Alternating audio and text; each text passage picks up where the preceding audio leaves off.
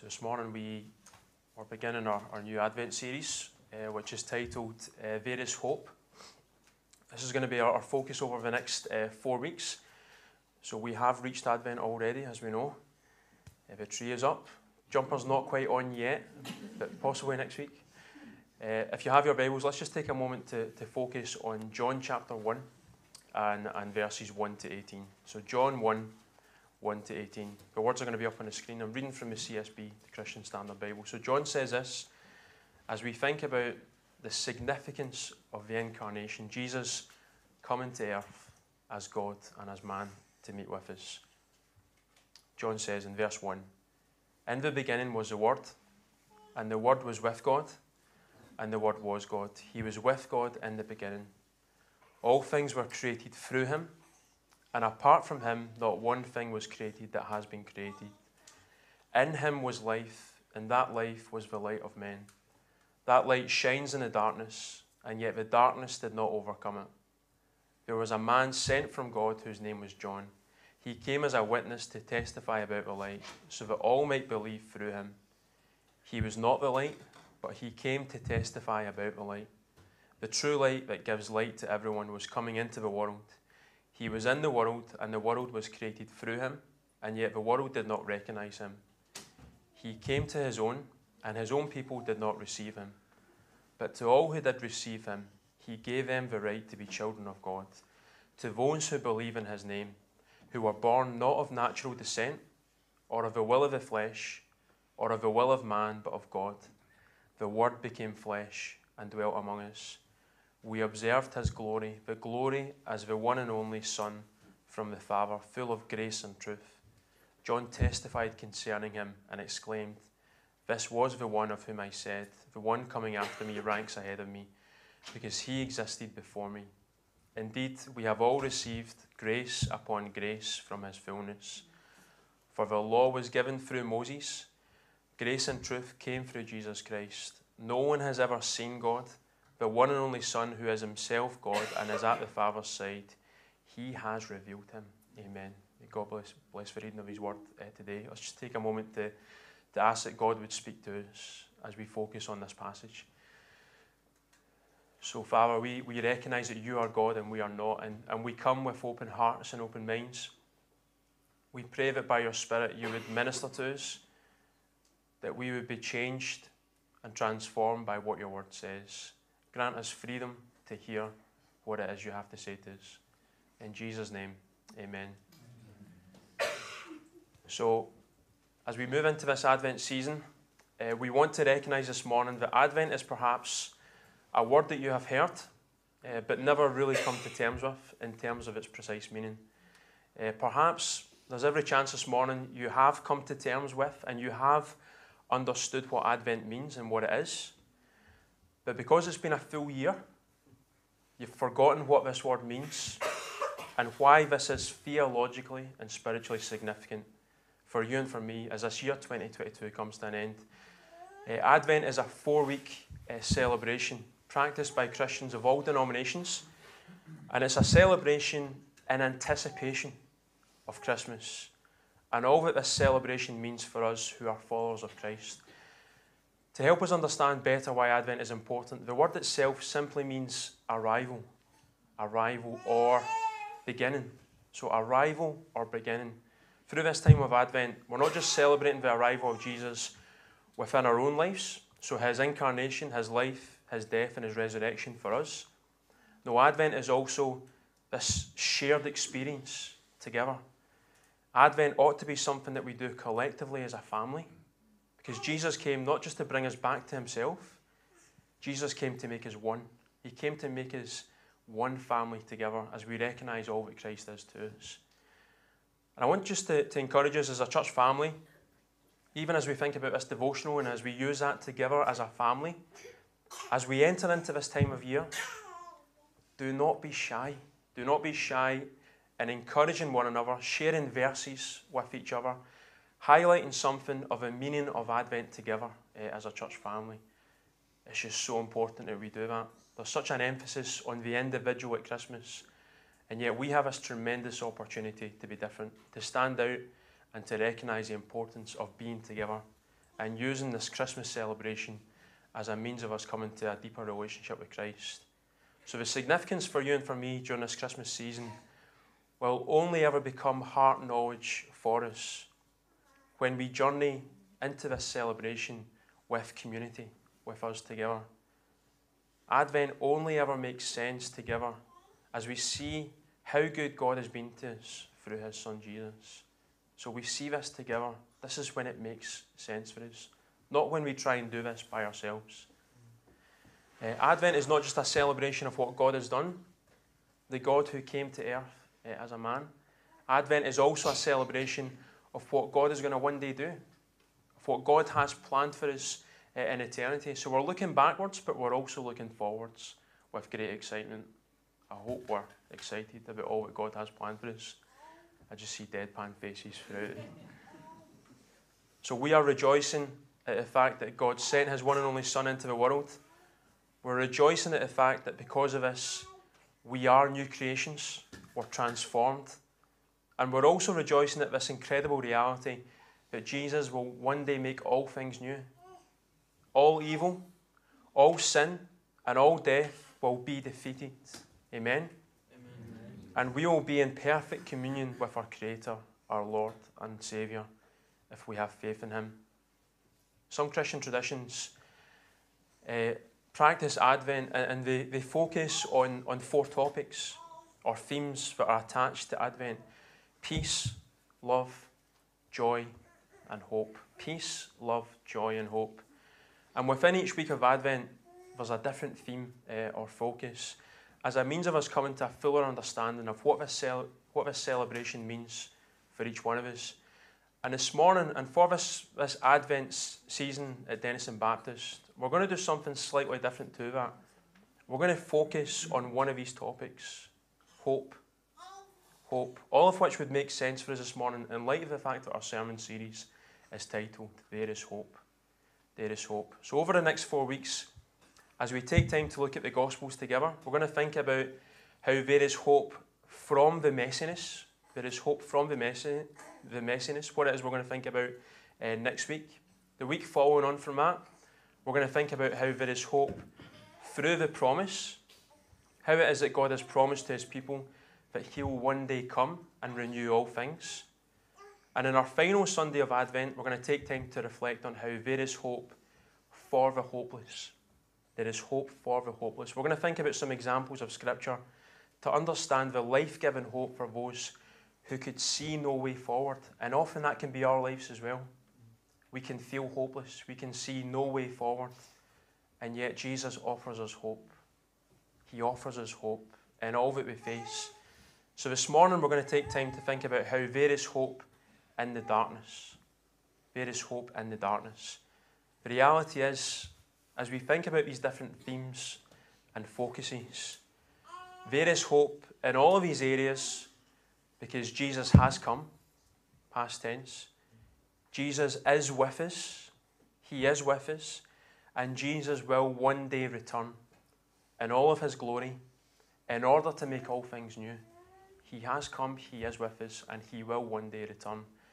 And there is nothing more hopeful than the fact that all of the wrong, all of the brokenness, all of the sinfulness that we see in our world and in our lives will one day be made right because of the saving and transforming work of Christ.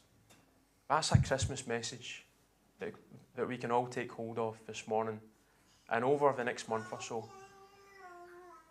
How easy it is for us, let's be honest, how easy it is for us just to get caught up within our society and to focus on all of the things that our society says Christmas is all about. And yet how important it is for you and for me to take hold of this time, to feed off of God's word, to ask that God would fill us by his Holy Spirit, to be intentional about how it is we use this time of year, all as a means of living out the Great Command, to love God with all that we are, and all of this as a means of living out the Great Commission, to then go and make disciples of all nations. So big picture for us this morning, through this season, Advent, we understand Advent as arrival or beginning, and this means the arrival of Jesus, the beginning of new life for you and for me as we choose to run to him. And within this subject of Advent, our focus will be on this theme of hope. Hope. So Denison Baptist Church, as we begin this series, let me encourage you, there is hope. There is hope. And his name is Jesus. And without question, hope is fundamental. It is fundamental to human life and flourishing. To have hope is to long to see something better than what currently is. In many ways, that's a really helpful definition of hope. Hope is therefore not exclusively Christian. It's a part of who we are as human beings. Our world has some, although a significantly different, and perhaps you might even say a diluted version of hope. These hopes that our world carries, these hopes that we so often carry, are often on this broad spectrum from mundane and trivial to serious and significant. We hope that our society gets better. We hope that we stay in good health. We hope that we become better versions of ourselves. That's one end of the spectrum. But we also hope that we get a parking space. We hope our football team wins. We hope we get a potato scone with our fry up. What we often mean when our society and often when we ourselves speak about hope is simply this: optimism. Optimism. I think based on my own assessment, it's all going to work out. That's optimism. Or my desire is, based on my own assessment, that it would all work out. None of that is necessarily bad. In fact, hope in so many of its forms is a gift that God has given to each one of us. At the end of the film, The Shawshank Redemption, the character Andy writes a letter to Red. They've both managed to get out of prison. And he writes, "Remember, Red, hope is a good thing, maybe the best of things, and no good thing ever dies." Now, there's much to commend from this quote. In fact, there's much to commend from this film. I would recommend you watch it, although it is difficult to watch at different points. The film and the book by Stephen King, they go far in unpacking this idea of hope. But I would argue, like so much of the hope that we see in our world, it doesn't go far enough. So it does go far in helping us to understand what hope is, but it doesn't go far enough. It doesn't go far enough because there's so much more to hope than the circumstances that we find ourselves in. This is evident in our lives. It's undeniably evident from the pages of Scripture. True hope is not essentially a positive outlook on what might come to pass. True hope is when you can stare into the abyss of reality. You can look at all of the sin and all of the brokenness that we find ourselves in the middle of, and you can still say, God is enough. God is enough. This kind of hope recognises that God will have the last word on all of this. And God will have the last word on our lives. God really will see us through. So when you take time to study and unpack hope in the Bible, what you see is that hope is less about the physical things of this world, and it's more about a person. And again, as I've said already, his name is Jesus. He's paying attention, that's good. When we take time to look at, when we take time to reflect on all that he is and all that he has done, we can say with absolute confidence this morning, there is hope. When we focus on Jesus, in spite of what we see in our world, in spite of this abyss that's before us, we can say there is hope because of him. So Psalm 130, verses 5 to 7, the psalmist speaks of hope. And in these verses, he uses two words for hope, kavah and yakal. Kavah and yakal. The word kavah is a word that Hebrews would use for putting tension on a cord until there's release. In other words, it's a word that's used for waiting until there's this desired outcome. And the other word for hope, yakal, simply means in a more general sense to wait for something. So in Psalm 130 in verses 5 to 7, what real and authentic hope is, the psalmist expresses his hope in different ways within these few verses as a means of conveying his trust in Yahweh. So the psalmist wants to express hope in various ways as a wholehearted focus on the person of Yahweh. So the psalmist says this, I wait, or I kavah for the Lord. I wait and put my hope, again, that same word, my kavah in his word. I wait, again I kavah for the Lord, more than watchmen for the morning, more than watchmen for the morning. Israel, put your hope, your yakal, it's a different word he uses, your yakal in the Lord, for there is faithful love with the Lord, and with him is redemption in abundance. Amen.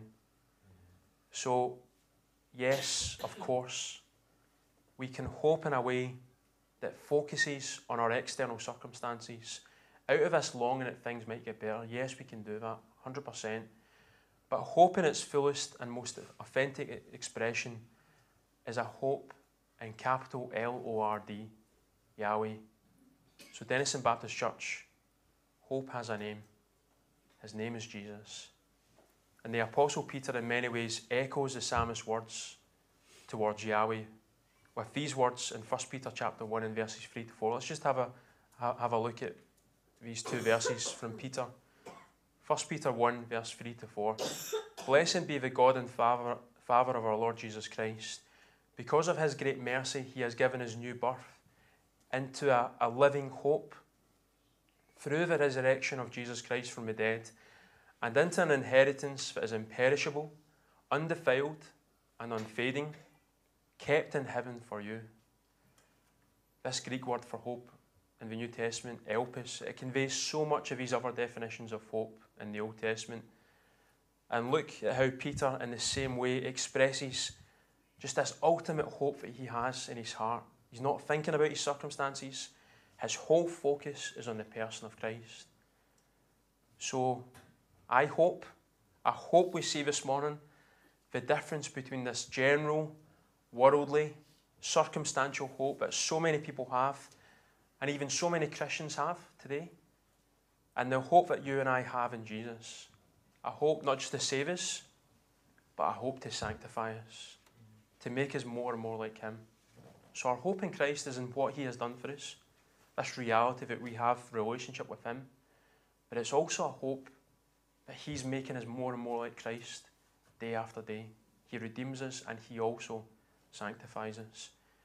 James says in chapter 4 and verse 8 of his letter, draw near to God and he will draw near to you. Draw near to God and he will draw near to you. What is this but a hopeful expectation in the person and in the work of Jesus, so that we ever increasingly become the people that God has created us to be. Let's say, for example, you know and love someone and they take seriously unwell. You feel compelled in your heart to pray for them, to intercede for them. As believers of the way, as followers of Christ, your hope is not in the possibility that they might get better. That's not what we hope in. Your hope is in the one who can make them better. You look to the one who can do all things, knowing that no matter what happens, they're in God's hands. God loves them. God cares for them more than we could ever love and care for them. No matter what we face, therefore, Jesus has to be the personification of hope. He has to be our hope. We see these situations and circumstances of our lives, but we look to the one who can change these circumstances. We don't look to the circumstances believing and hoping that they will change. It is only God who can change what we see around us. And this helps us as we come to terms with the fact that our world, our society, our very lives are marked by darkness, which is our focus this morning. And John touches upon this in verse 5 of our passage. And he speaks of a particular light. He says this, that light shines in the darkness, and yet the darkness did not overcome it. That light shines in the darkness, and yet the darkness did not overcome it. Now, we can say this morning there is hope because the light shines in the darkness, and the darkness has not overcome it.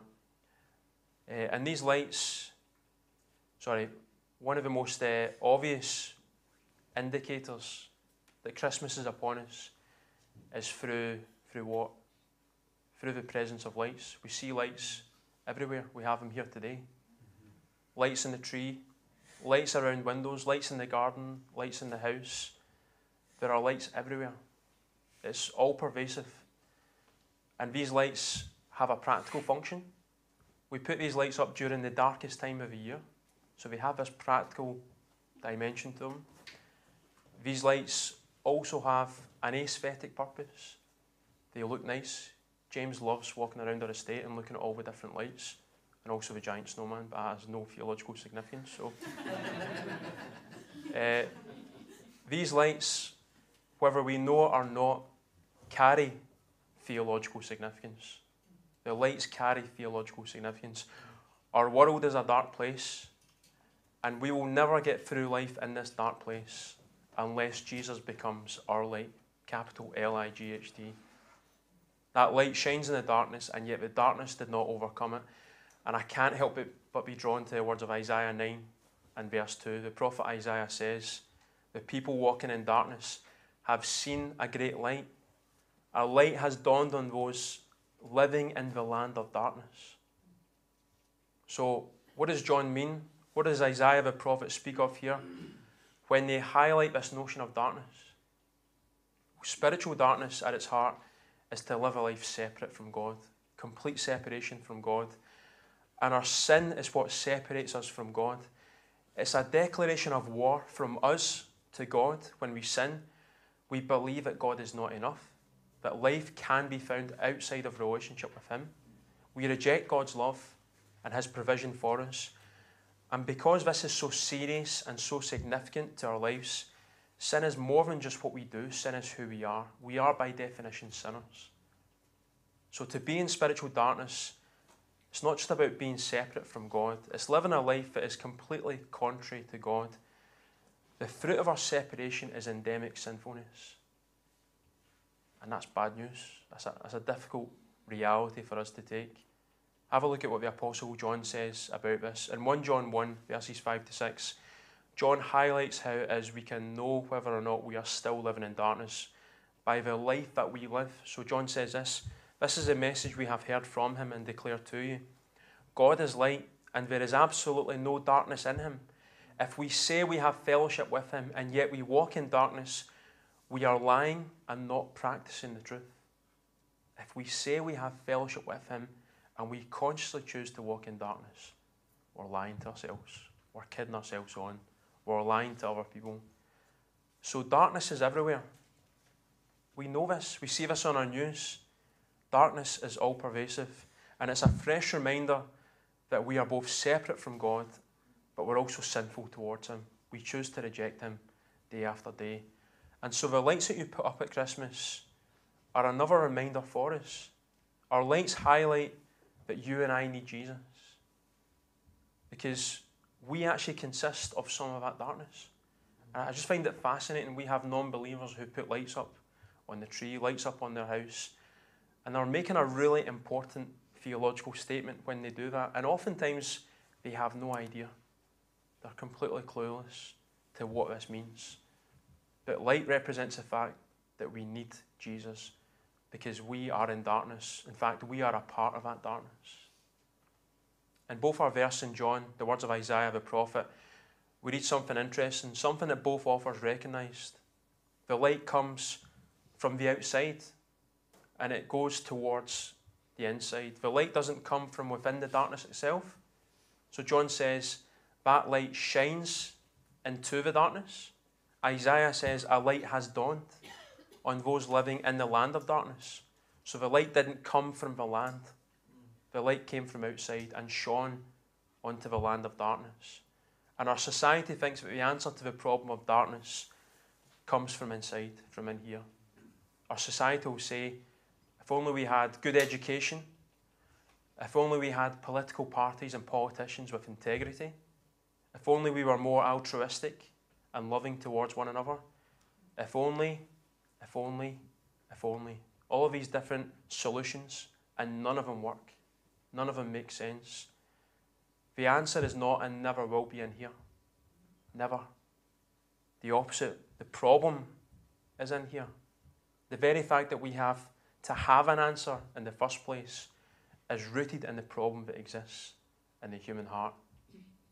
Have a look at what Tim Keller says on this subject. He says, "The promises of Christmas cannot be discerned unless you first admit you can't save yourself or even know yourself without the light of His unmerited grace in your life. This is the foundational truth from which we can proceed to learn the hidden meanings of Christmas. Can't save yourself. That's the message of Christmas. We need external light. We need Jesus to come and to rescue us.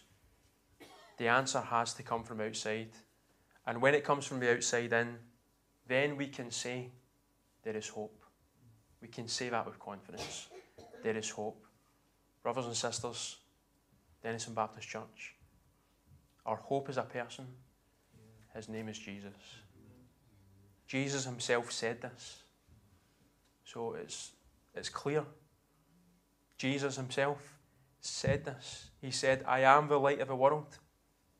Anyone who follows me will never, quite possibly not, Jesus says, will never walk in the darkness, but will have the light of life. I am the light of the world. Anyone who follows me will never walk in the darkness, but will have the light of life. What an encouragement for you and for me this Christmas. The question I want to close with, based on our passage in John's Gospel, what does it mean for Jesus to be our light in the darkness this Christmas? What does that actually mean? How does that affect our lives during this Christmas season and beyond this Christmas season as we think about 2023? I think, first of all, to have light means that you and I can have confidence. We can have confidence this Christmas. Have a look at what John says in verses 1 to 5 of our passage. John says this, in the beginning was the Word, and the Word was with God, and the Word was God. He was with God in the beginning. All things were created through him, and apart from him not one thing was created that has been created. In him was life, and that life was the light of men. That light shines in the darkness, and yet the darkness did not overcome it. Now, what does that tell you and I about Jesus? As we look at these words from verse 1 through to verse 5, what do we learn about Christ from these words, from this passage? Well, it tells us that Jesus is God. No doubt about it. He is God. And that as God, he is all-powerful. That's the first thing. It tells us that Jesus is God, and that as God, he existed in the very beginning. Before creation was established, Jesus existed, fully God. It tells us that Jesus is God, and that as God, he made you and I. God knows us better than we know ourselves. No question about that. And it tells us that Jesus is God, and that as God, he made us for a purpose. God has given each one of us a particular purpose. Our purpose being one where we have life. We experience his life. And we then reflect God's goodness to those around us. So as we live out his purpose for our lives, we start to shine as lights to those who are still in darkness. So we can have confidence. We can have absolute confidence this morning that despite the darkness around us at Christmas, despite the darkness that can so often pervade our lives beyond Christmas, God, through his Son Jesus, is making us new. He's making us new, and he will one day make all things new. This is his plan for each one of us. And none of what we ever do at Christmas will ever make sense. None of it will ever make sense until we come to this reality that God loves us and he wants to change us. So we can have confidence that God has the very best for us during this Christmas season. Secondly, what it means for Jesus to be our light in the darkness is that you and I can also have assurance. We can have assurance. And have a look again at what John writes in verses 10 to 13. We read these words about Christ. John says, he was in the world, and the world was created through him, and yet the world did not recognize him. He came to his own, and his own people did not receive him. But to all who did receive him, he gave them the right to be children of God, to those who believe in his name, who were born not of natural descent, or of the will of the flesh, or of the will of man, but of God. Now, these words that we find in John's Gospel are words that are unlike any other words that you might find in any other religious text. There are no words like this in any other faith system around the world or throughout history. When we receive Christ, when we believe in his name, we become, this is the best gift we can receive at Christmas, we become children of God. We become children of God. To be a child of God in John's day and in our day, this means something. It means something. You cannot escape it, particularly at Christmas. God came to this earth to be born as one of us, to live amongst us, to die the death that we deserve to die, to give us new life, so that we might then become children of God. And so if God is our Heavenly Father and we are His beloved children, then without question, this relationship can never be removed from our lives. We can never lose this living and loving relationship with God. That's assurance. That's assurance. To know this bond that we have with God because He has changed us. To know that that exists means that we can never lose it. We can never lose it. What a gift. What a gift at Christmas. The Apostle Paul says this to the church in Rome, Romans 8:38-39. For I am persuaded that neither death nor life, nor angels, nor rulers, nor things present, nor things to come, nor powers, nor height, nor depth, nor any other created thing will be able to separate us from the love of God that is in Christ Jesus our Lord. So, there's plenty of superlatives there. Nothing can separate you from the love of God because you are His child. He is your Heavenly Father. Drink that in. Drink that in this morning. God loves us. He cares for us. And we can never lose this relationship with Him if we have this relationship with Him. So confidence.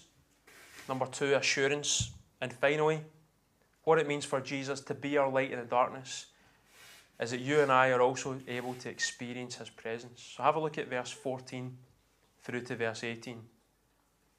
John says this, the Word became flesh and dwelt amongst us.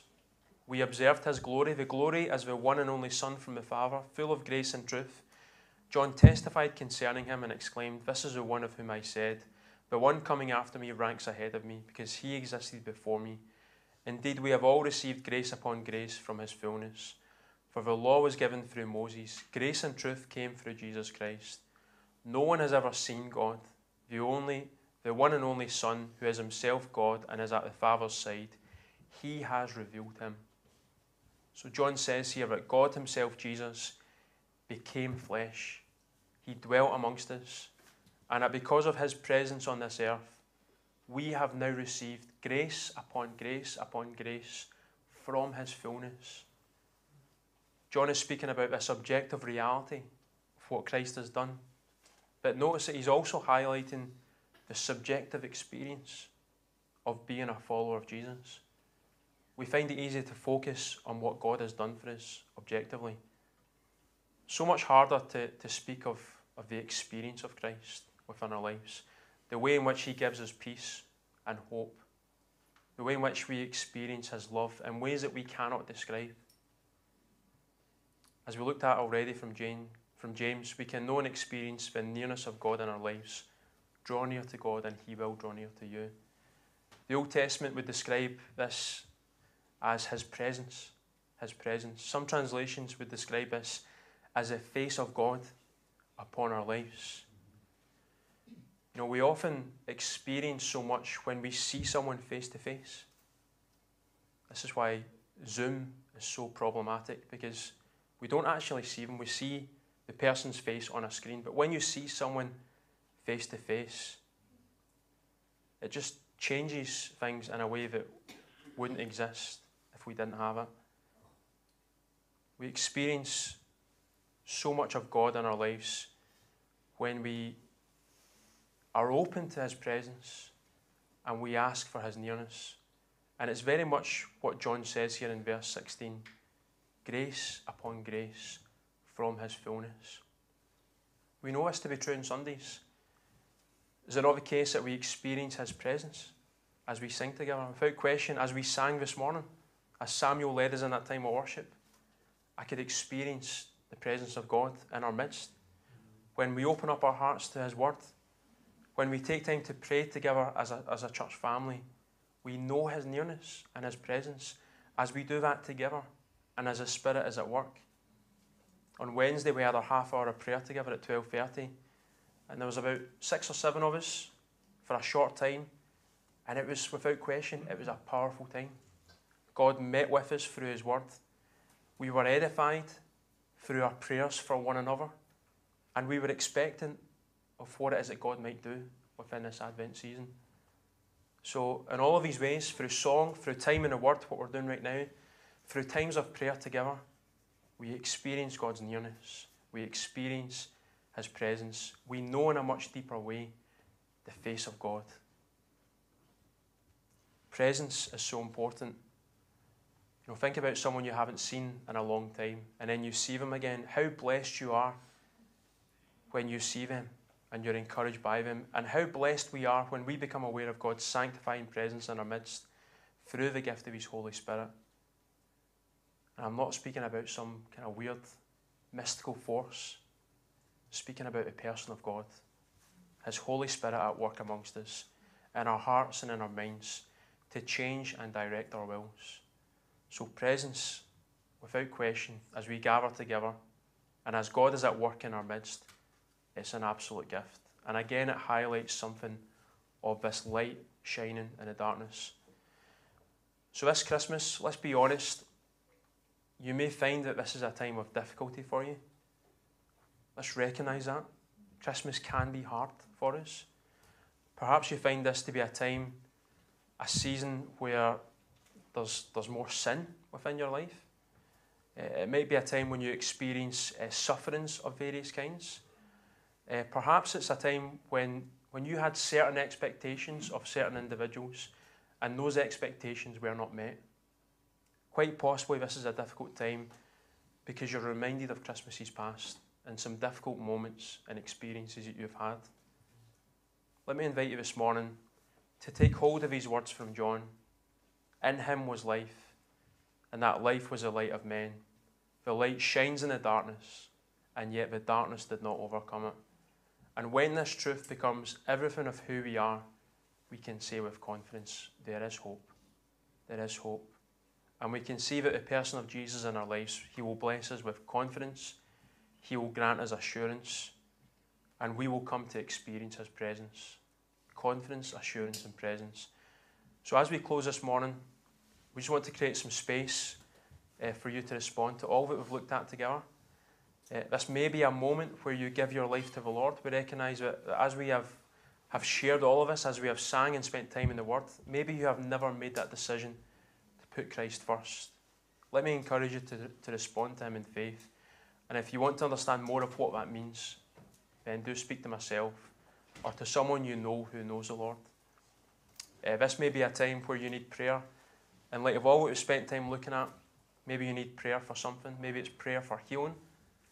Maybe it's prayer for a situation that you're facing. Again, this is a safe space. This is a loving family who want to pray for you in the midst of what it is you're facing. So do speak with us, and we would count it a privilege to pray for you and ask that God, by His grace, would strengthen you. It may even be prayer for someone else in your life. Maybe there's someone you know and love, or maybe it's someone you know vaguely. Maybe it's someone who you've came across in your life who needs prayer, who needs intercession. Again, do speak with us, and we can take some time to do that. This morning we also come to this table. So as we respond in song, we thank God that He is our light. And because He is our light, this is not just a table of remembrance and reflection. This is also a table of joy. It's a table of giving thanks. It's a table of rejoicing.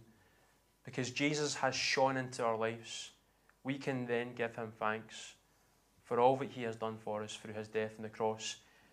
His body was given to us. His blood was shed for us. This means that our sins have been cast into the sea of forgetfulness, and we are free from this pool of the world, the flesh, and the devil.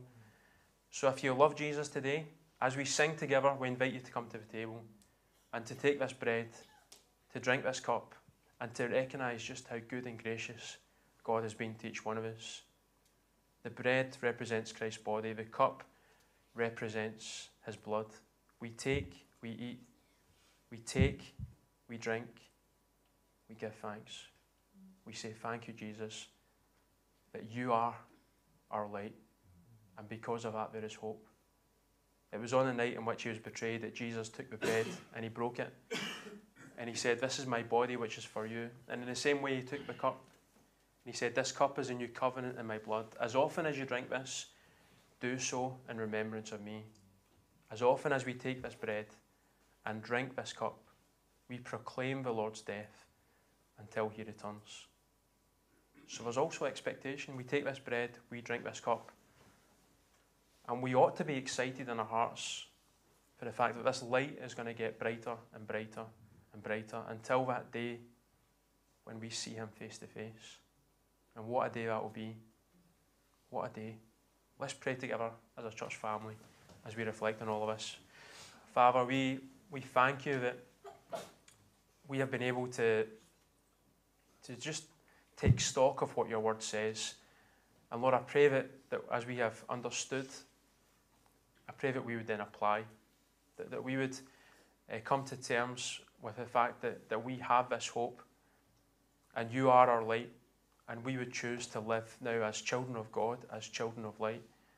Would you wash us clean of all sin, and would you help us to be the individuals that you've called us to be through a work of your Holy Spirit. We ask that you bless us now as we respond in these various ways. In Jesus' name, amen. Love you guys.